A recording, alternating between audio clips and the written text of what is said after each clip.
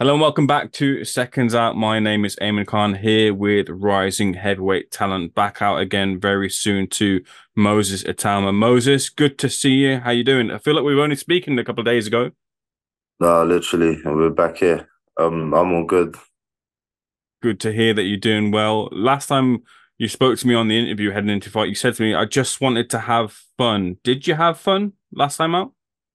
Yeah, I did. I wanted the fight to go a little bit longer, but um, it is what it is. Feel like the referee was just waiting to stop the fight even before it started, so I can't do nothing about that. Yeah, that's what I was just going to ask you next. When are you going to have more than one round of fun? So I don't know. We see when my opposition steps up, innit? Hmm. We're in a couple minds with my next opponent at the minute. We got a German kid and we got Ebenezer Tete. So. I don't think that's going to be a one round job, but if it is, I'm not surprised. Yeah, so you're back out 18th of May. As far as I'm aware, you got Mezentsev as the fight that's coming up next. Is that the step up you feel that you're looking for, and maybe the fans are looking for too? Yeah, 100%. Love he's got a good record, and obviously it's going to be for a title, so um, I can't complain. That's what I've been asking for. Mhm. Going off of his record, taken on face value, it seems like on face value he's got a bit of a punch to him. Does it? And I imagine it. That, that, But let that, me. that don't matter. Yeah, I just wanted to ask you, like, does your approach change much when you're facing a fighter who can crack a bit? Nah, everybody in this heavyweight division can crack. It doesn't matter who it is. It's just some people you might be boxing someone that's got a better chin, and obviously it's not on the record, so it don't matter. It don't matter. Do you feel good at the around the 240 pounds mark when it comes to you fighting? Of course. Why would I not be in this heavyweight division? It's the best division in the world. You ain't gotta make weight and you get more money. No, but I mean in terms of like, do you like to be maybe a little bit lighter or a little bit heavier? Or do you feel you found the right point for you? No, I haven't tried nothing out yet. I haven't really gone there. I've always sat around the same weight. I haven't really gone up or down yet. Um, I feel like I'm not gonna be as strong as these boys now anyway, because obviously I'm only a kid. And just the speed is what I feel like is gonna be winning me these fights. And yeah, I'm staying as light as possible while still maintaining my strength. And I feel like I'm slowly starting to get to my weight. Yeah, because the first couple of fights you had, you were around like close to 250. How did you feel at that weight? I felt chubby. Hmm. What does that equate to?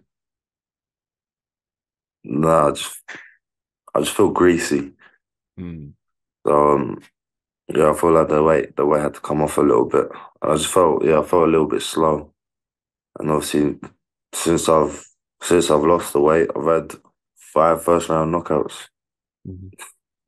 Indeed, on that streak as well too. I wanted to talk to you as well too. Last time out, we kind of spoke about your faith and some of the verses in the Bible. Another one I picked up from your social medias, Proverbs 17:17. A friend loves at all times, and a brother is born for a time of adversity. You got your brothers by your Yeah, side as well too. Just talk to me about that verse in the Bible and what it's meant to you throughout your life so far. you know what? That was the picture of me and my brothers hugging in it, and my other brother put that on there. I didn't really understand that quote, if I'll be honest, but I just reposted it anyway. Listen, your brother's always gonna be there. Um, it's your own blood.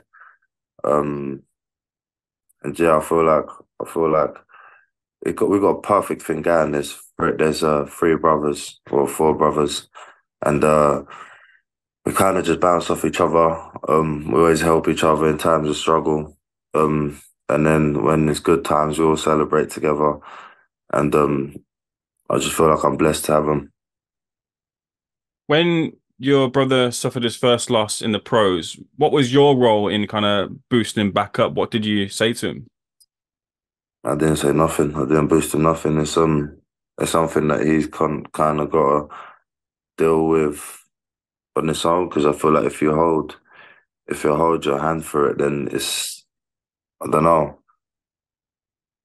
Just when you like have a feeling like that, and you kind of have someone that holds your hand for it, or like tells you ABC, then you kind of just get comfortable with that. Mm. Do you get what I'm trying to say? So I never said nothing. Obviously he knows the feeling I got towards it, but I never said nothing, never embraced it. I just said it's just a minor thing. You'll be back. And I feel like that was enough. Because I feel like with that you kind of have to go through it on your own. Are you the tough love kind of guy? Yeah.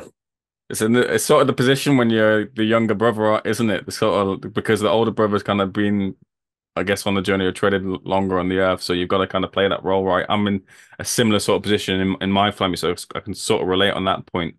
Um, but I get that side of it. The other thing we talked about as well too is we talked about Mike Tyson, but you said to me, look, the guy I looked up to when I was looking at things was George Foreman. Now you can tell me otherwise, but I don't see much of George Foreman in your game. Tell me, is there like what parts of George?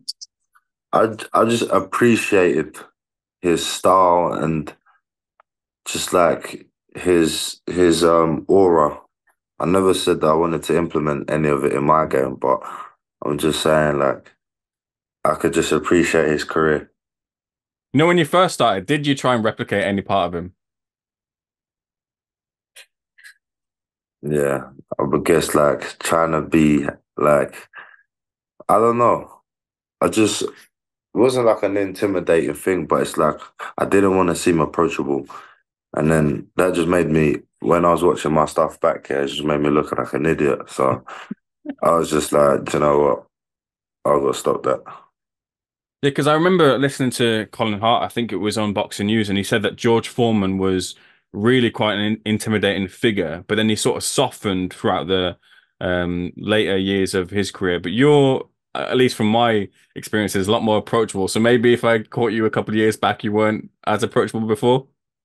No, I just to be honest, if I'll be honest with you, I just don't like talking to new people. I don't really know their intentions. I don't really know sometimes what they want. And it's just like I didn't want to give off the impression that I'm approachable because it's like, why?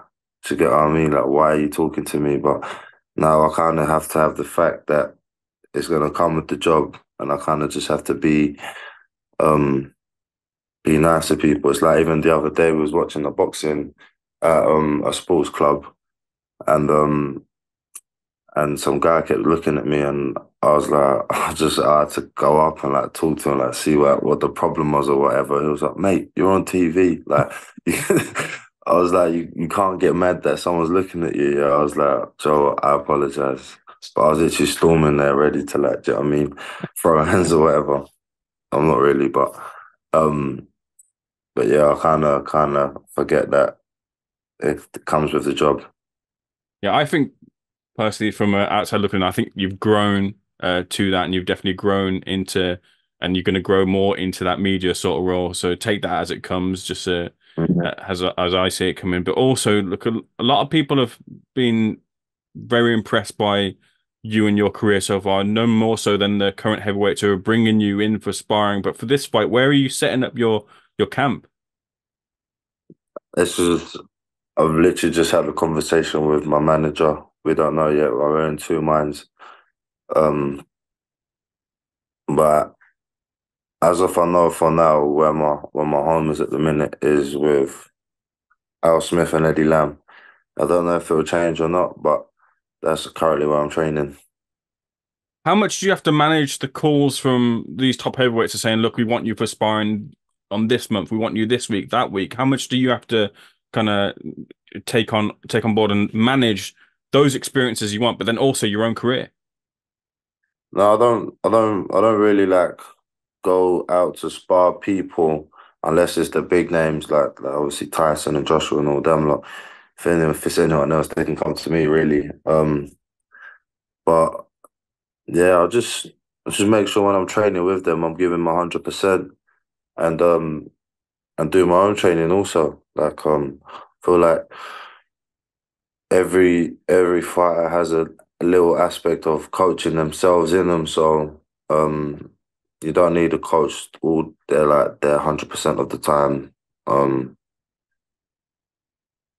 yeah, I feel like you can get yourself ready sometimes and I've I've I've done it. Have you got the call back for Fury's camp as he prepares for the rearranged date for Usyk? No, currently no, not at the minute, no. You expecting the call? I don't know. Do you want the call?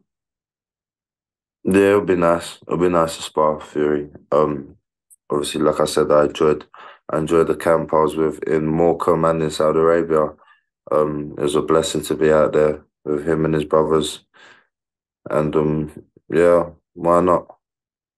The other side of it as well too is I saw you speaking on Talksport and you were asked about the differences between Fury and Joshua. I'm not going to ask you that here because you've answered that, but you mentioned that the Joshua sparring you did was when you were 16. You've come a long way since then. Are you kind Mm. of someone who wants the goal to have that sparring again with him so you can see yourself where you've improved as well with another top heavyweight? Oh, 100%. But the Joshua that I sparred when he was 16 and the Joshua that's about now, it's not the same Joshua. So Mm, even if I went in there and I got worse, then it's not really a good gauge because it's not the same Joshua. I feel like the Joshua that's fighting now is very like it's very calculated, very like doesn't like, put emotions in there. Whereas the Joshua that I sparred when he was fighting Usyk was very like very cheery. mm, I don't know if you can be like that as a boxer. hmm. What does that mean? Can you break that down for me? That very cheery. He's like just like I don't know. He's just happy with. I was just happy with everything, I guess. And you can't like really be happy while being a boxer. Like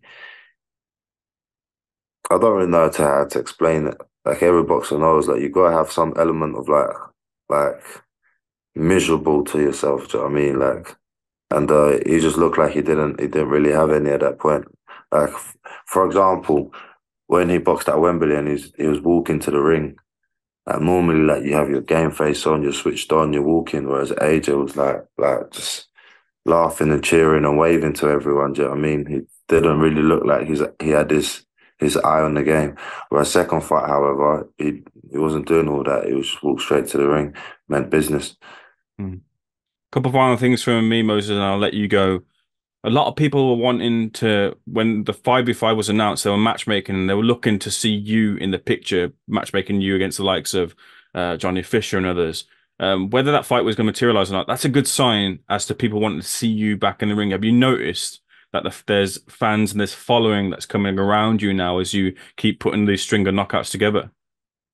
Yeah, 100%. When this 5v5 comes on, hopefully I've got a higher ranking and I'll be able to fight. No disrespect to Johnny Fisher, but the other boys on the Queensbury matchroom roster. But if I'll be honest, like there's a lot of fighters in on the Queensbury roster that I can easily make fights with. So like I said, I'll just leave that job down to Francis, my manager Francis, and just hopefully just keep stepping me up. I want to get there as soon as possible and not wasting any time.